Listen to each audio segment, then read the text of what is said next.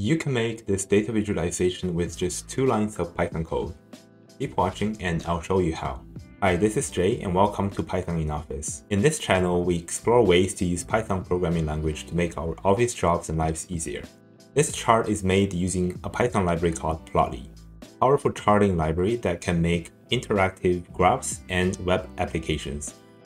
I'm going to show you how simple it is to use Plotty to make beautiful and interactive data visualizations.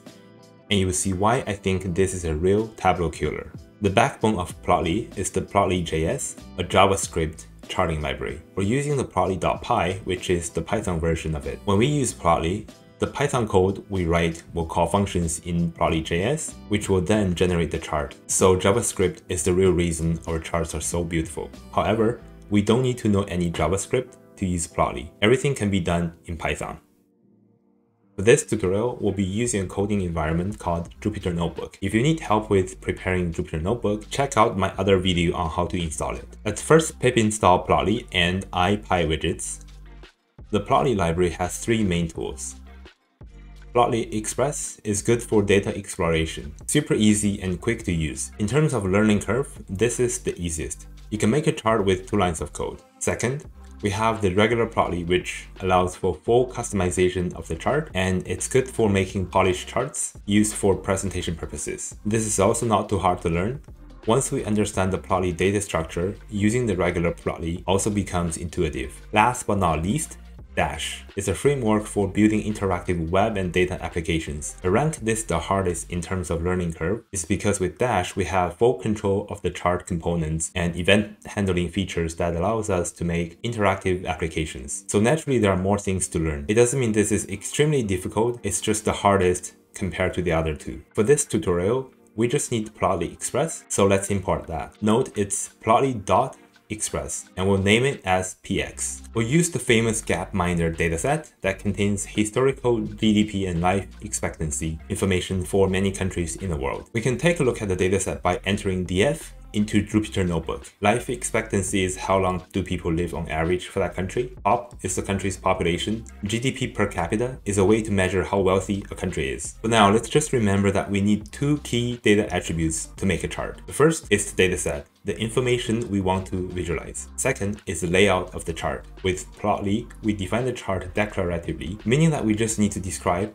what we want to be shown on the chart without worrying about how to actually code and render them. Let's dive into the dataset and check what we got. Let's take the continent column from the dataset. The unique method shows the data contains countries from 5 continents. We can also use the same way to see what countries are available. Just replace continent with country. And by checking out the length of the list, we see there are 142 countries in total. Let's draw a simple line chart to show the life expectancy for the North America countries. So we got a list here that contains Canada, Mexico, and United States. The is-in pandas method is used to filter the dataset to keep only the 3 countries in our list. Here in the px.line method, we pass in the data first. Then we declare the chart layout. We want the year to appear on the x-axis, life expectancy to appear on the y-axis. We also want different colors for different countries so that we can spot them easier. Run the code, we get a pretty neat line chart. Hover your mouse over the chart, we'll see relevant information for each data point. We can also draw a little bit more complicated charts like a box plot. The box plot essentially shows data distribution, maximum, minimum, average, and the 25 and 75 percentile values. We can also see outliers. For example, this outlier from Asia is Afghanistan, and this other one in Americas is Haiti. We can also make a violin plot if that's your cup of tea. It's kind of similar to a box plot that can show the data distribution. Let's try to make another popular chart type, the histogram. px.histogram, we're going to show the data only for the year 2007. X-axis, the life expectancy, and y-axis, the GDP per capita. We're going to look at the average GDP, so histofunc equals to average. Let's run the code. The histogram shows, but it's kind of cluttered. It's probably nice to show each continent separately to see things easier. So we can do that by adding an argument, facet column equal to continent. This chart shows us that higher life expectancy is associated with higher wealth. Well, I guess that's very true. Now let's use all the data points to draw a scatter plot. X-axis is the GDP GDP and y-axis the life expectancy. We also use different colors for each continent. Okay, we got a bunch of dots, kind of a useless chart. We can give the data more clarity by passing a few additional arguments into the plot function. Size of the dot will depend on the country's population, and we set the max size to be 100. The dot for country with the largest population, which is China, will have a size of 100, and all the other dots will scale accordingly. We see that all the points are kind of cluttered towards the left-hand side of x-axis. A way to stretch the chart a little bit so we can see the dots better is by taking the log of x-axis value. So we set log x to true. Then we fix the y-axis range to be between 20 and 90 years old. Let's draw again. Now it gets interesting. We see different bubble sizes.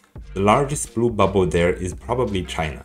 The largest purple one is probably United States. Also, we kind of see some pattern forming.